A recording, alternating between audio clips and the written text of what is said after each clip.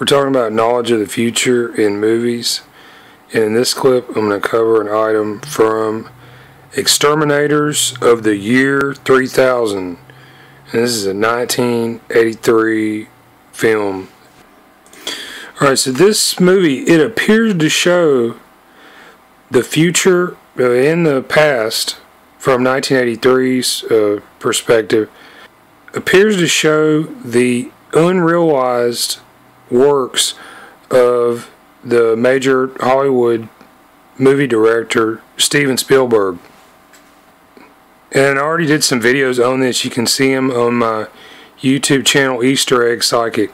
So what I do is I go into media from the past and I look through these and analyze them for future references. And there are many such anecdotes, idioms, word plays, and you have to cast your logical thinking process out the window. So if you're looking at movies in the past, note the likenesses of the actors.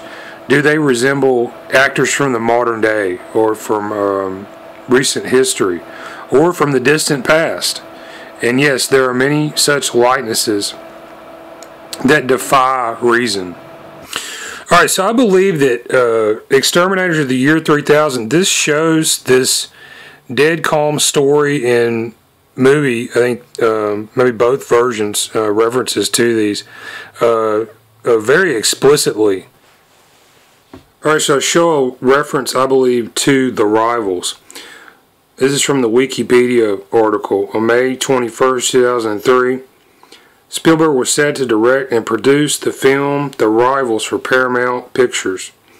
It was revealed that Nicole Kidman and Gwyneth Paltrow were set to play Sarah Bernhardt and Eleonora Duse, until Mary and Cody Lord replaced Paltrow. This is from an article, Box Office Profits. French-born Sarah Bernhardt was world-renowned as the leading actress of her day. She ruled the stage first in France and England, then throughout Europe and the rest of the world through the last half of the 19th and into the 20th century. So yeah, this film was supposed to be about two 19th century actresses.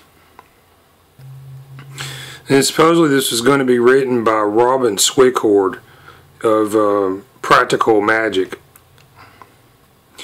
This is scheduled to be released in 2006.